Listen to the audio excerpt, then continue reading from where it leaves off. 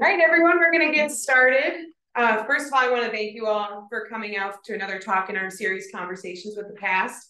I'm Maureen Folk. I'm the Outreach and Program Coordinator here at the Chapman Museum. Tonight, we're very excited to be hearing from Tisha Dolton. Tisha was born and raised in Washington County, where she studied, She studied voice performance at Adirondack Community College before transferring to SUNY New Paltz and obtaining her bachelor's in history. In the summer of 1998, Dolton taught herself hand embroidery while working as a seasonal interpretive ranger at Saratoga National Historical Park in Stillwater, New York. She has worked as a site interpreter at the Junipero Serra Museum, Villa Montezuma, Marston House, and the San Diego History Center, as well as the Schuyler Mansion State Historic Site in Albany. After nearly 9 years as a bookseller, she returned to college and received her master's in information science from the University of Albany. She served as the appointed public historian for the town of Greenwich from 2003 to 2019. She's currently a librarian/historian at the Folklife Center at the Crandall Public Library, right here in Glens Falls, and serves as a trustee of the Warren County Historical Society, is a vice regent of the Jane McRae chapter, NSDAR, and is co-founder of the chair of Celebrating Suffrage in Greater Glens Falls Committee, which creates and promotes suffrage and women's history events in the region. Her research focuses on suffrage songs, pageants, local Warren and Washington County suffragists, women's clubs, and local minority groups. So without any further delay, please join me in welcoming Tisha for her talk, Redwork Embroidery, and the Suffragist Tea Cozy Project.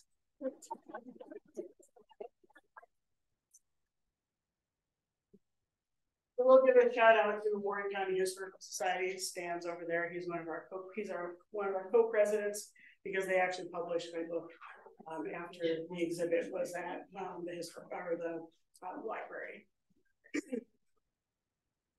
So I'm going to start out with a song. It happened once in England Vale, the women's mind got started on thinking suffrage rights her share from her unjustly parted. The laws and taxes she should heed, in which she had no say, sir. To her fair thoughts it false indeed, she cried, will not obey, sir. Votes for women, keep it up, never mind what party. Votes for women, sure to win, sing it strong and hearty. We'll show the world through word and deed, by us the vote is wanted. Let legislators now take heed, our courage is undaunted. The struggle waxes fierce and strong, with zeal these women burning. We'll bring the men to own their wrong, not weak traditions burning. Votes for women, keep it up, never mind what party. Votes for women, sure to win, sing it strong and hearty. Two cousins now across the streets, from hope is thus imparted. They need no force to set them free, they turn to men true-hearted. For women will in this good land, 'tis done before we speak, sir. With loyal word and willing hand, they're given what they seek, sir. Votes for women, keep it up, never mind what party. Votes for women, sure to win, singing strong and hearty. And that was a suffrage song that was published in 1912. It was in the Equal Suffrage Song Sheet, which was a series of 26 songs, basically lyrics set to old tunes that people could then sing at suffrage meetings, at parades, and things like that. So they would hand out the new lyrics, and people could just sing along, because as you probably recognize, it's a tune of Yankee Doodle. So most people in the United States would know that, even though Yankee Doodle was originally mocking us during the American Revolution. But the woman who wrote the lyrics to that song, and all 26 in the suffrage song, Equal Suffrage Song Sheet, was a suffragist and lawyer named Eugenie Ray Smith. She was from Brooklyn, and unfortunately she died in 1914 before she could get the printed book. But she was part of the Equal League of Self-Supporting Women, which was an organization founded by Elizabeth Cady Stanton's daughter, Harriet Stanton Blatch, when she came back from England and found that the suffrage movement basically hadn't moved in the 10, 15 years she'd been in England. And eventually that organization becomes the Women's Political Union. And their suffrage colors were green, white, and purple. If any of you are familiar with the suffrage movement in the United States, a lot of times you see the yellow, white, and purple. That is the Women's Political Union suffrage colors.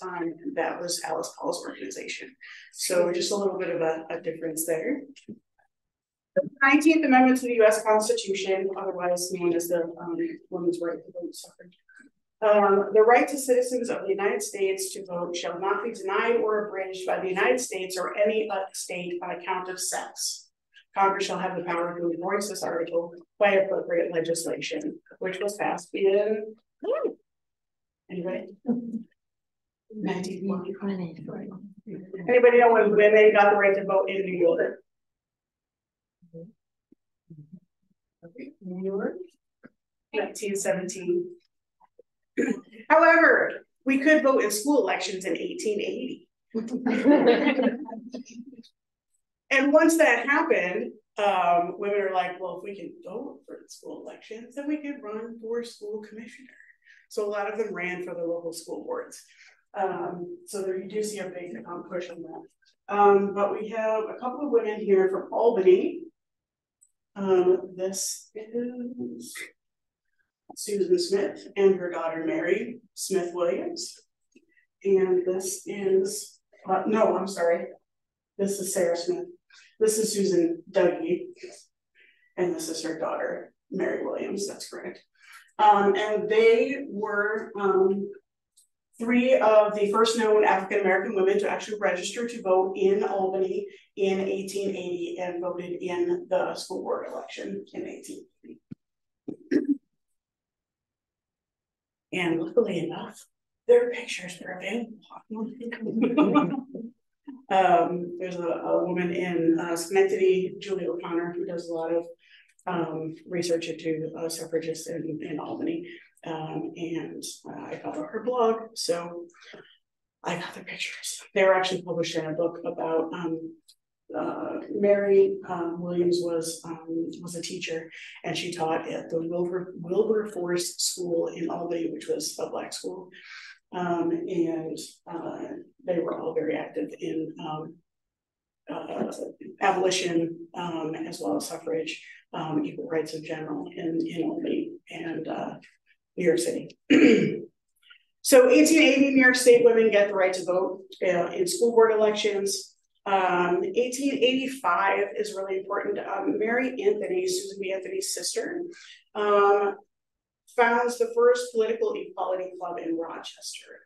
And with that founding, there's a big push by the Anthony sisters and by other folks to form these political equality clubs, suffrage study clubs, to basically teach women about voting, because they hadn't been able to vote. So some of them didn't know what it was about, how important it was. So they created these clubs, and they went around the state, New York State, and went to local communities and tried to garner support and get these organizations up and started. And one of the first, actually the first in our area, was the Easton Political Equality Club in Easton, Washington County. We have a couple of ladies here. This is Chloe Sisson, and this is Lucy Allen. And they were the two main founders of the Easton Political Equality Club. They were actually students of Mary and Susan B. Anthony. If any of you know, Mary Anthony was actually born in Battenville when the Anthony family moved from Adams, Massachusetts to the town of Greenwich for Daniel Anthony to run the mill. Mary was born there in 1827. Susan was born in Adams, Massachusetts in 1820. So she was 6 years old when they moved to Greenwich. So they became teachers. The older sister Velma became a teacher. I'm not sure about Hannah. But at least 3 of the 4 sisters that survived to adulthood became teachers, and they taught in this area. They had a lot of former students, and they would come back and visit. They still had family and friends in the areas. They would come back here quite frequently, not just for the suffrage cause, but also for, you know, just being with friends and family. But they convinced some ladies that it was important to form these political equality clubs. And at one point in time, Washington County had 11 political equality clubs. So they were, Washington County in particular was very active. Warren County, not as much. As far as I can tell, we only had 2, one here in Glens Falls and one in Lake George. Lake George was specifically called, what was called at the time, was a study club. And a lot of the women who were in the Glens Falls Political Equality Club were also in the Lake George Club. If anybody knows of Elmer Rest and his brothers, there were 3 brothers, and all 3 of their wives were active in suffrage, and they were part of the both political equality clubs here in Glens Falls and in Lake George. So 1891, Easton forms the Political Equality Club. In 1894, there's a constitutional convention here in New York.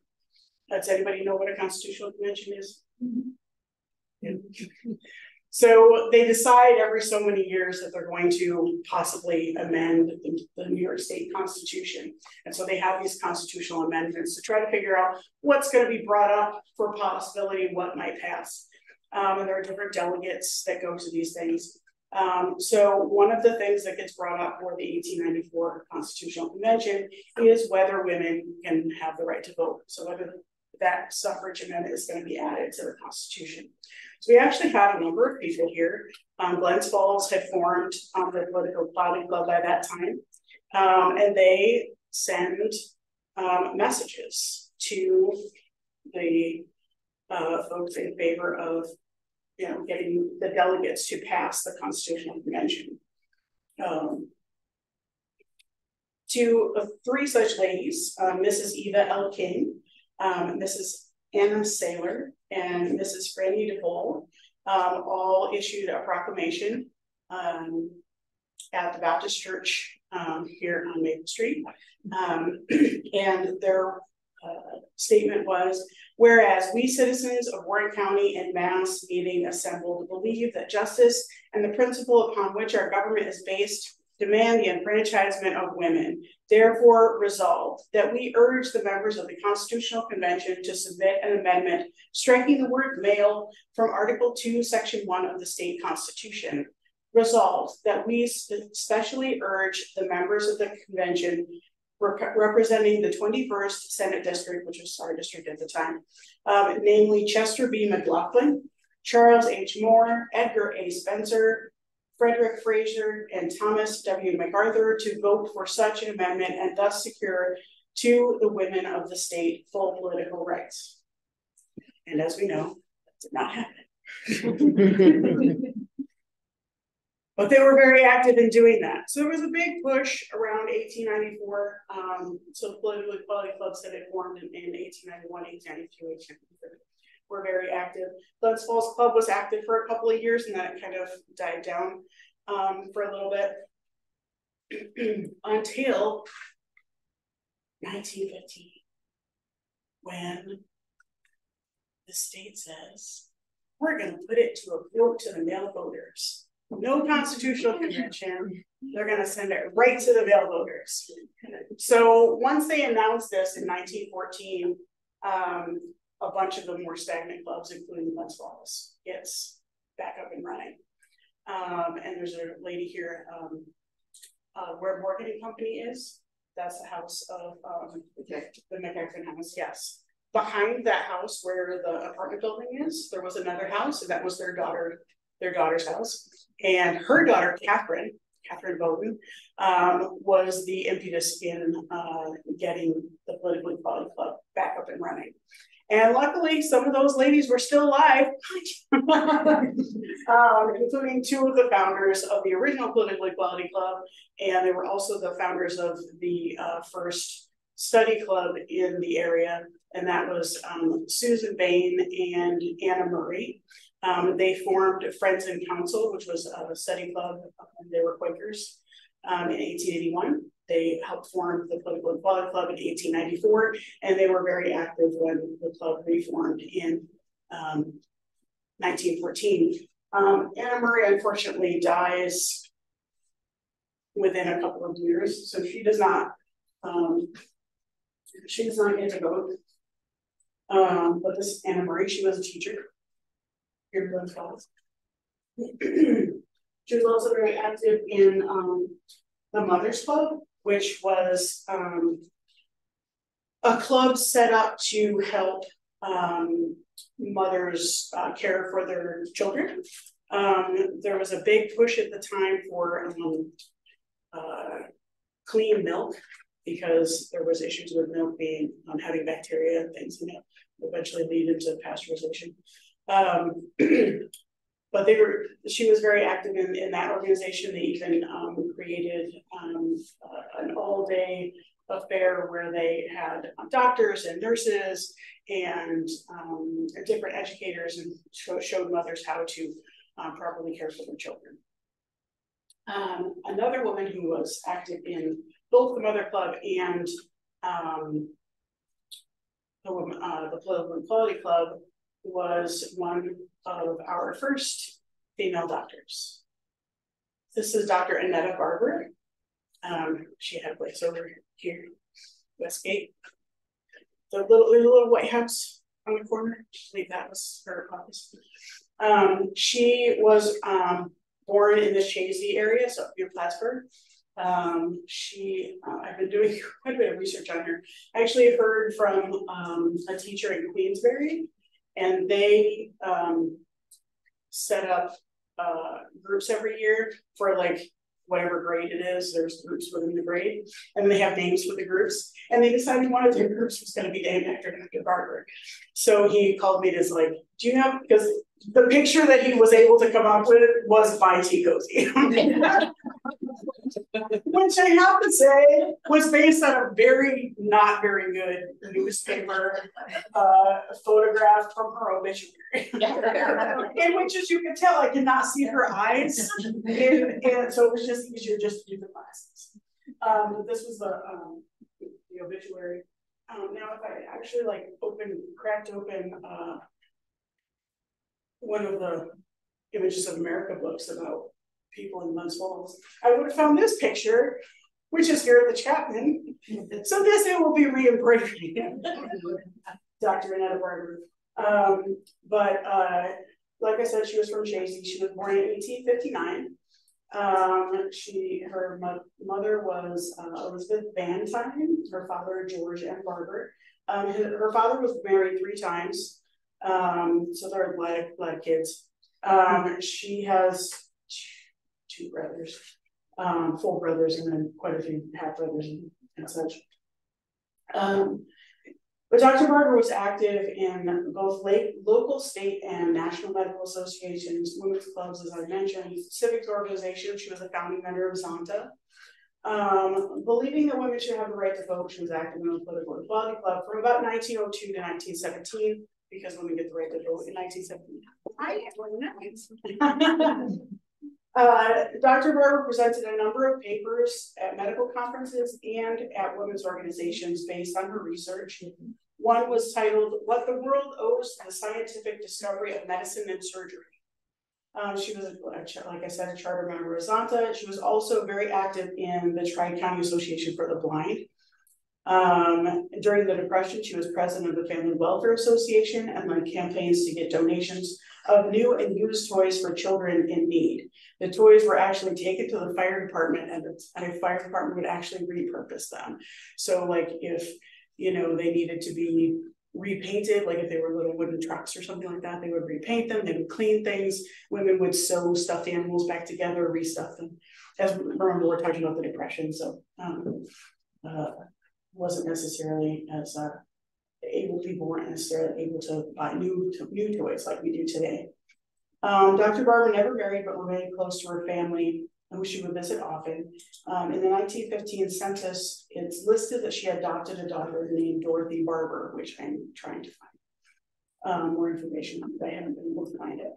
In 1942, she sold her house on Notre Dame Street and retired to the Glens Falls Home for Aged Women on Warren Street, near where I live.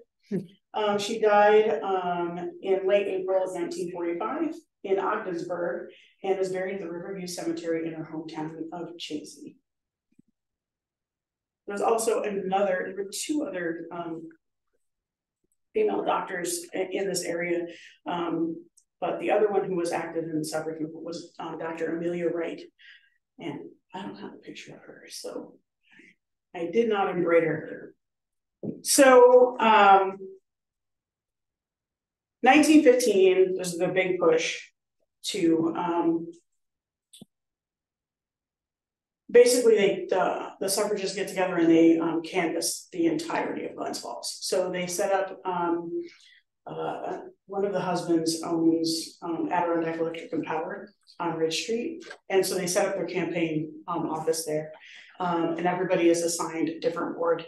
So they go to the different wards and they canvass both men and women to see kind of where the baseline is for suffrage.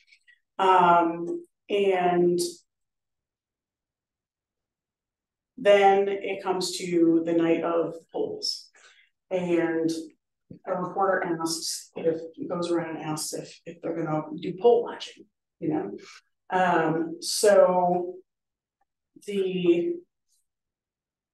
at this time, Mrs. Hodgson is the president of the Political Equality Club, and she says that they're not going to poll watch. They're just going to, you know, they did all their canvassing. They're going to sit back and see what happens. And then our anti-suffrage group, because we had one, which was run by, her name is Jeanette Bruce Davis. Her husband was Loyal L. Davis. They would actually divorce a few years later. And his obituary, I kid you not, is like the entire length of the paper and then goes around and it's like two more columns on another side. And her obituary is like this big in a Connecticut newspaper because she goes to live with her daughter in Connecticut. And I'm like, dude, she was a teacher. It's not like she didn't do anything. But he, like Loyal Davis, like was in like every fraternal organization in Glens Falls you could possibly imagine. Like, I didn't even know there were this many organizations in here, like for men or women together. And so long. Like every office he ever like held within the organization, it's insane. And there's a picture of him, not her. So Mrs. Loyal Davis is asked if they're going to poll watch. Their organization is the Glens Falls Association Opposed to Women's Suffrage. And she says, quote, "If the time ever comes when women vote, then we will go to the polls. But until that time comes, we will remain away."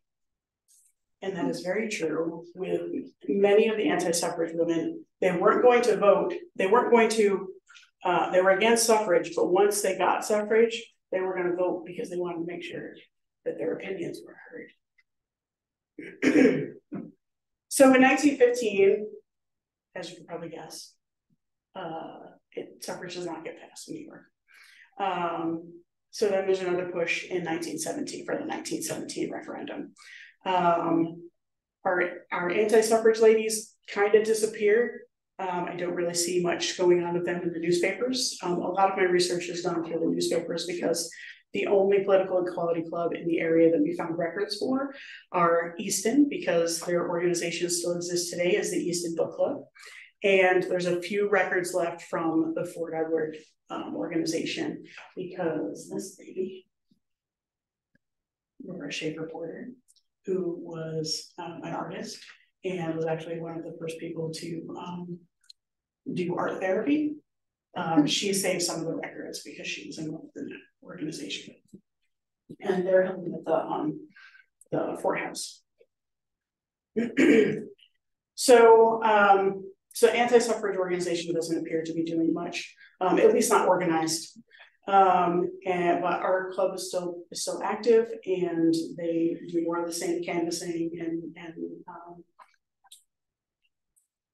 then Washington County passes the referendum. Warren County does not pass the referendum, but Glens Falls does vote in favor of it. But all across the state, it evens out, and eventually women suffrage passed in 1917. It was November 6th, 1917. This back when I had more money and could actually buy a couple of things on eBay. Most of my things are not like Glens Falls related, but this one I would had to get because it was Glens Falls, luckily it was only $10. But it has like Glens Falls postmark. And it's I think it's Frank Jimmy, 34th Street here in Glens Falls. He actually worked for Finch Prime. This was sent to him, and it was, you were invited to attend an anti-suffrage mass meeting at City Hall at Glens Falls on Saturday evening, May 15th at 8 o'clock. Miss Lucy F. Price of New York will present arguments against women entering politics. Admission free, no collection. So Lucy Price was an anti-suffragist that she was actually from Ohio. They say New York because she moved to New York, but she's actually from Ohio. But she was young and she was pretty, and she spoke really well. So she actually in 1915 made the rounds as other suffrage speakers were going around. They were sending anti-suffrage speakers out, and you could find different bits of her speeches reported on in different papers, like Placid News here in Glens Falls, and all around.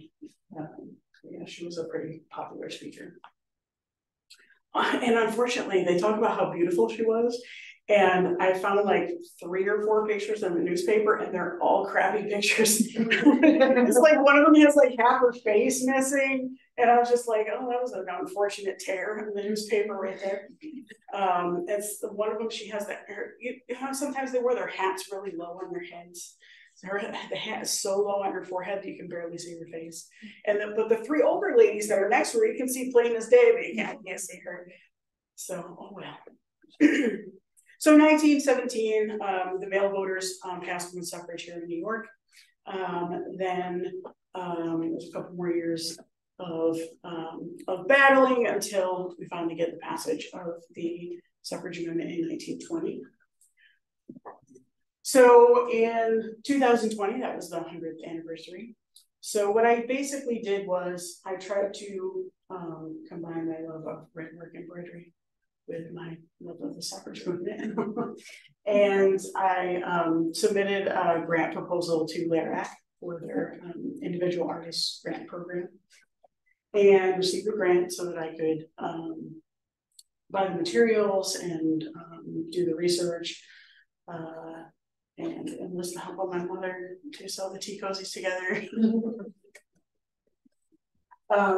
And created, initially it was going to be 40 suffragists, but at the last minute I discovered 2 more from the help of some gentlemen locally.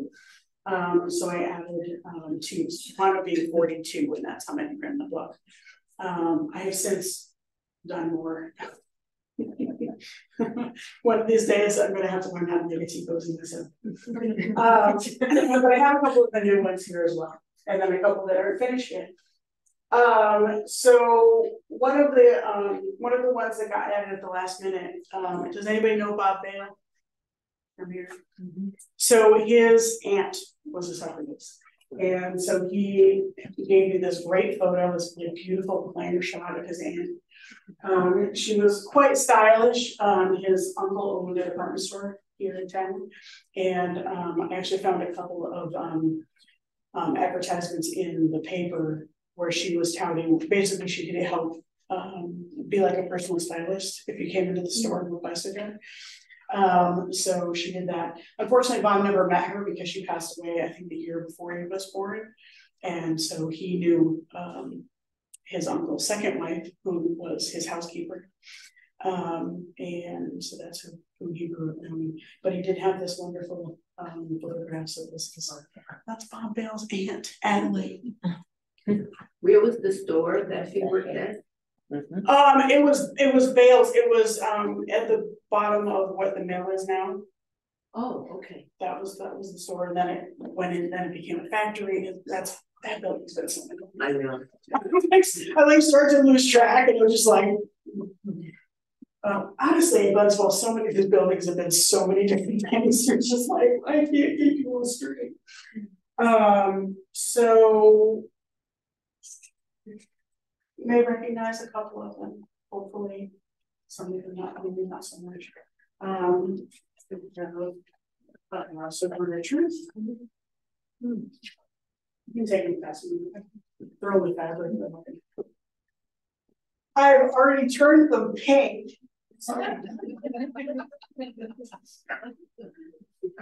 This is Harriet Tubman, a friend of mine. We just went to Harriet Tubman's house in Auburn. Mom's like, I never want to touch one of these again. Just stay away. Goes together in the hot is that everyone's whole world, I swear. My exhibit went up in October 2020 in the library, so of course, you know, nobody gets to see them until the next year. We're closed. We wound up putting up an exhibit online instead because we had to make some modifications. That was part of the grant too, because that had to be publicly accessible to as many people as possible. Let's see. Mary. So this is called Redwork Embroidery. Is it something you invented? No. I chose it for well, I love it because red's my favorite color. So when I discovered Redwork in like 2001, I was like, oh my god, it's only red. I was so excited.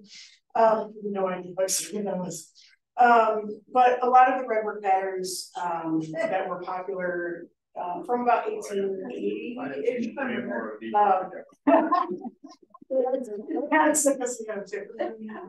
about 1880 to about 1940 was the height of its popularity.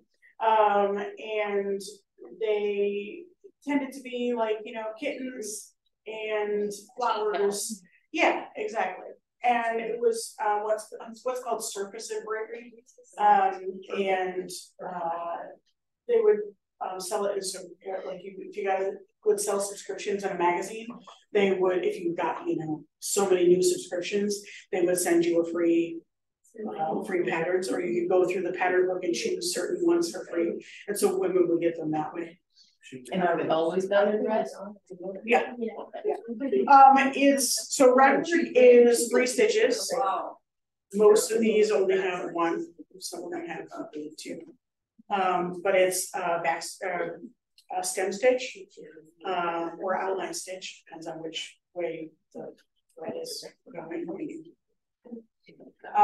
And then on Harriet there are some French knots. I just learned how to do a couple years ago. Right. And then the lazy daisy, but I didn't embellish them that way, so there aren't lazy daisies after. But it's those 3 stitches that are I heard this one's been all the way around.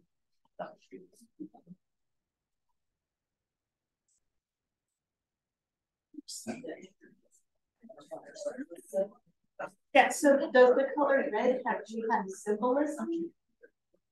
Not with the suffrage movement. Actually, the anti-suffragists were the one with the red roses. But redwork was really popular during the time period, the biggest push for suffrage. So it was like, that's why I felt like it was something that could be used. I chose tea cozies because the suffragists had a couple of connections with tea. One was that they called back to the Boston Tea Party, when taxation without representation is akin to tyranny. In fact, if you go to Susan B. Anthony House, they talk about how Mary Anthony, because the Susan B. Anthony House in Rochester, the mother owned the house. When the Anthony family basically went bankrupt in the panic of 1837, they lost the mill, they lost the house there in Battenville. They had to sell all their clothes and toys and everything. So Lucy Anthony's brother wanted to give them land, but he couldn't until 1848, when New York State passes the first married woman's property law, and it becomes the blueprint for the entire country. So in 1848, he is finally able to give her the land and the house that they had then eventually had in Rochester, because it cannot be, by then Daniel Anthony still has debts he hasn't paid. It's only been 11 years. And they can finally have a house again because it can't be sold out from underneath her to pay for his debts in the business.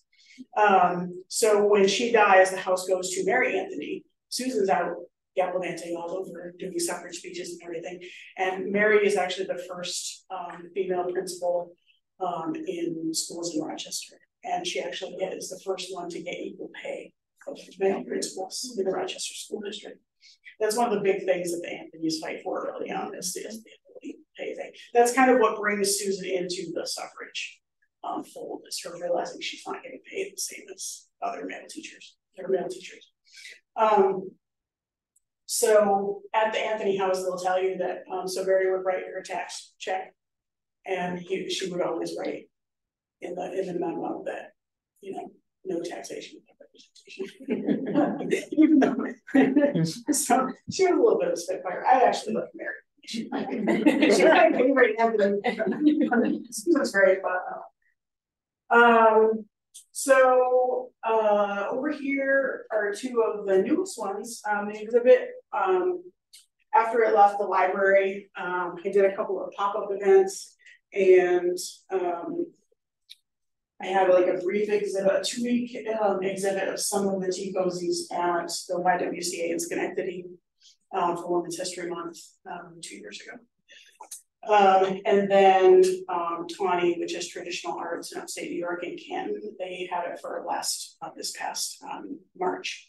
And so I met a couple of the local historians up there when I went to a history conference. And out of the three of them, 2 of them got back to me with pictures of their suffragists. So these 2 ladies are from St. Lawrence County. This is Mary and Frank, and this is Helen Rich.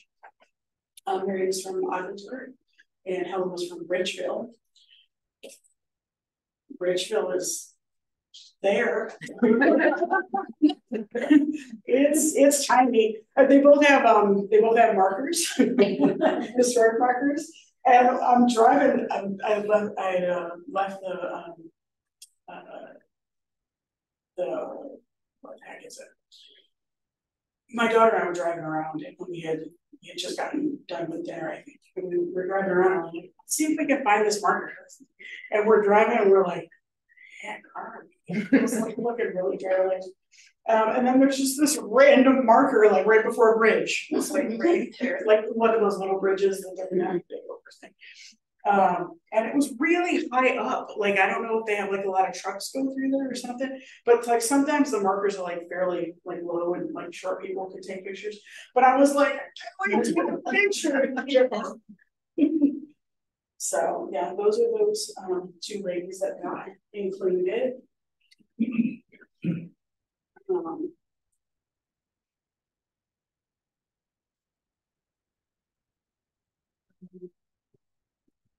I have a couple that I'm working on.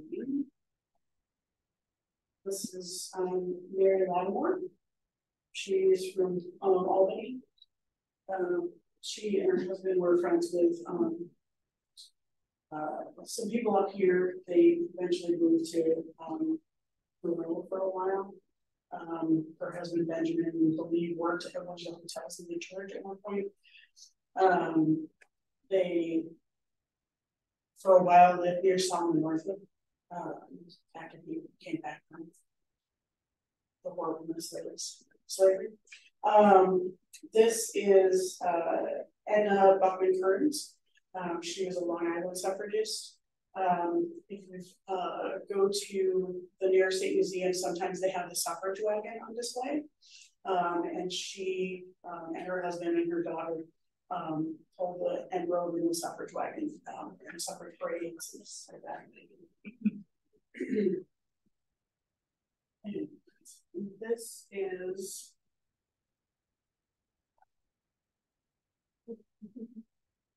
Lydia. I'm like, it's not Lucretia Ma, it's her cousin. This is Lydia Mott. She was very active in the Albany suffrage movement and abolition movement. She was a Quaker. She was the sister of James Mott, who, well, his husband, his wife, Lucretia Mott, was one of the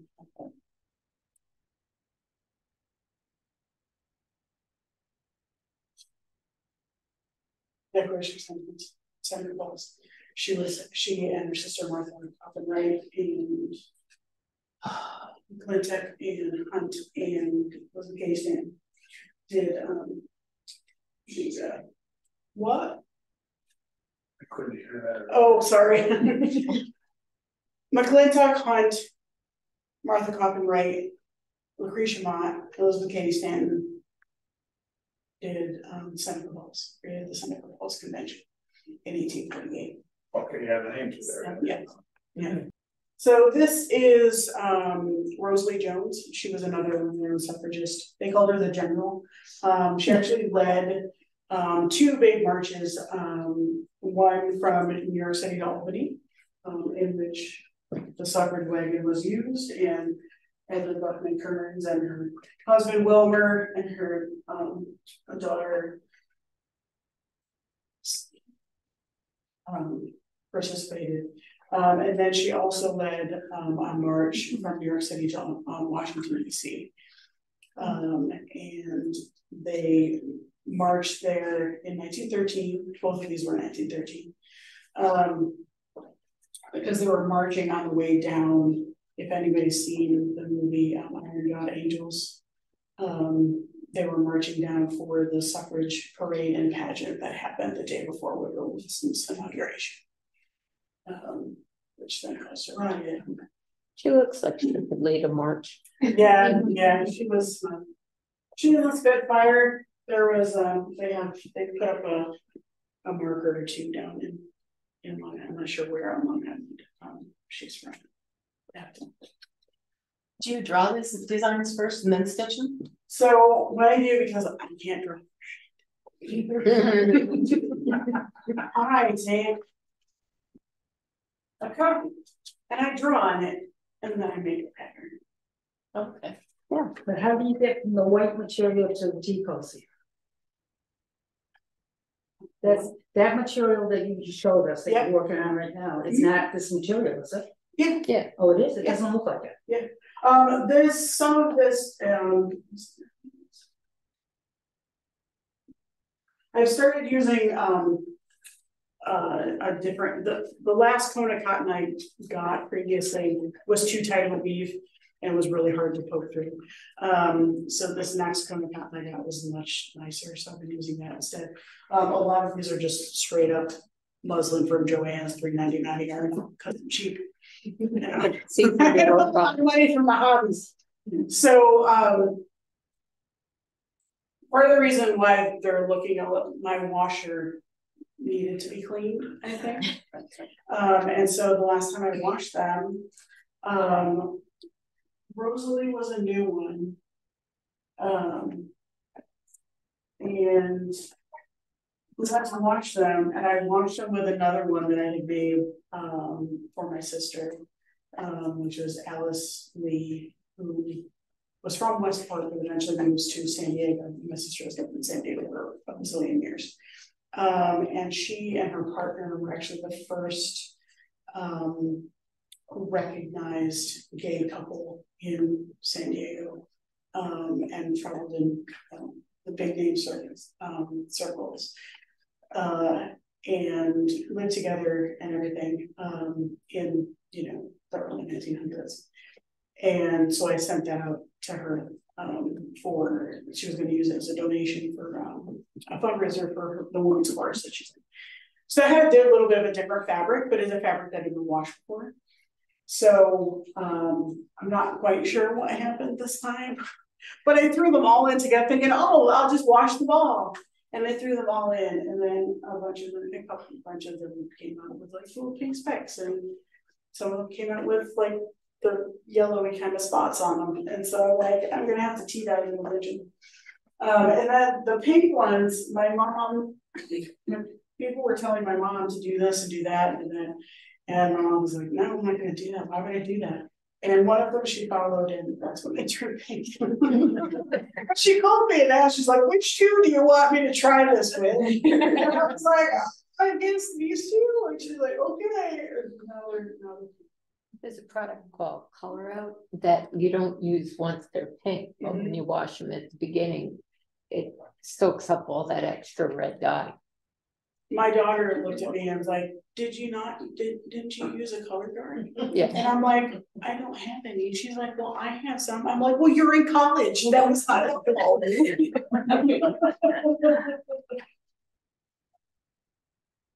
I did one, if you go on the Full Life Center's YouTube channel, they filmed me, Kevin filmed me doing one from start to finish. And it took about 4 hours. But that's start to finish. Most of the time I can't sit in the library and braid for 4 hours. Otherwise I would never leave there ever. Still be there right now. I'll be like, God, we're there in peace. But yeah, so 4 hours is the quickest probably for something like this, and then it's going to take like 8 or 10. I've done bigger portraits with more intricacy that take a little bit longer. If I have to do words, it takes me even longer. I hate bigger words. I had initially done a couple of prototypes, and this is Dr. Anna Howard Shaw, Reverend Dr. Anna Howard Shaw. And yeah, that's the reason why I don't put their names. Because somebody's like, why don't you put their names on them? Some people love it. I hate it with passion. And I try to like do it like, I'm like, okay, if I do it as cursive, then it's like a continual thing. Still hate it. So that's where they have. But I have little bios of the people that are also in the book. So when somebody buys them, they get that as well. So they know who they're purchasing and their little like life history happening. Yes, ma'am. How do you pick the fabric that's on the back? So my sister in San Diego loves to like shop when she has money. And loves to like thrift things and things. And she randomly sent me for my birthday one year 8.5 yards of this poly cotton blend, basically I think from the bicentennial. So it's like 1970s fabric. So yeah, don't put these in the microwave. This is probably polyester in the back of the fabric and it will melt. Yeah, so she sent me this crazy amount of, and it worked because it has the Declaration of Independence on there, as you know, the preamble to the Constitution, well, you know, figures on it. So I was like, it works, and it was the same amount, and it was definitely enough for 42 chickens. Yes, Dan.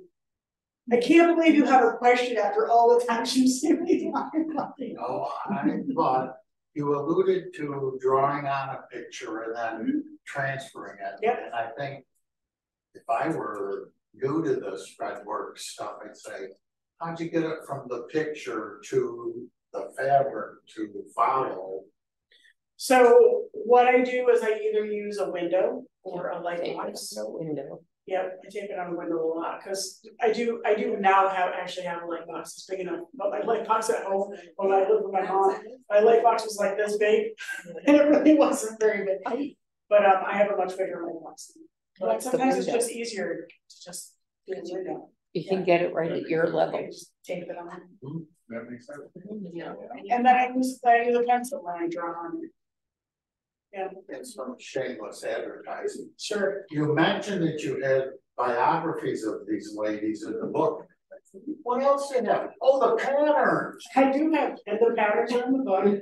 So all 42 ladies are in the book. The patterns are perforated, so you can even take them out, or you can make a copy. I have extra patterns of different suffragists that I have done also. And there's posters. If you buy a book, you can just take the poster. Because I was telling Lorraine, I thought I ordered 100 posters.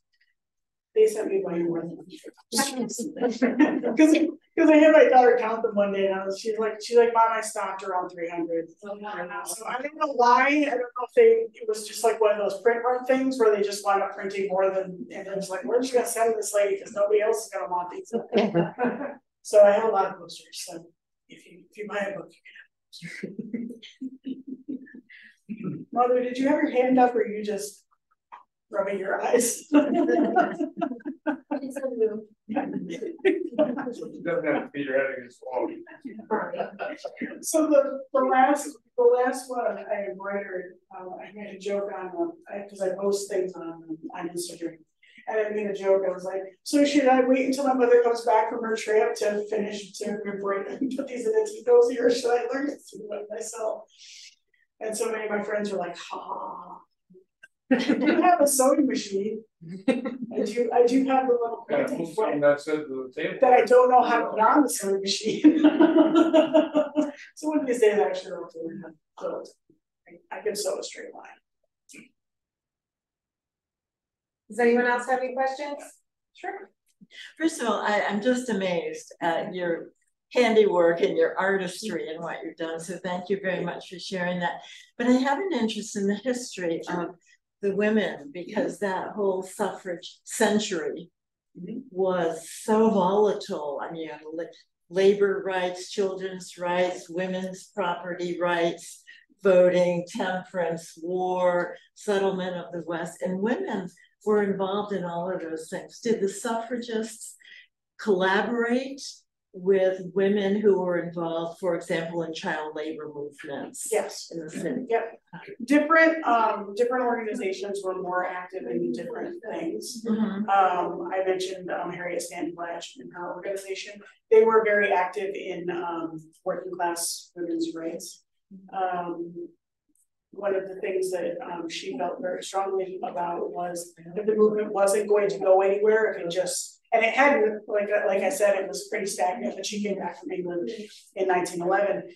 And while she was in England, she'd actually been studying, she actually wrote a book about women in England at the time. And she knew that the movement wasn't going to go anywhere if it just stayed a bunch of upper middle class white ladies.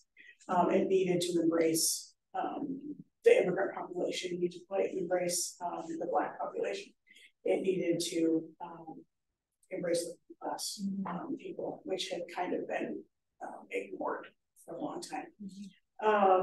So her organization was very active in getting factory workers in particular involved and supporting their strikes.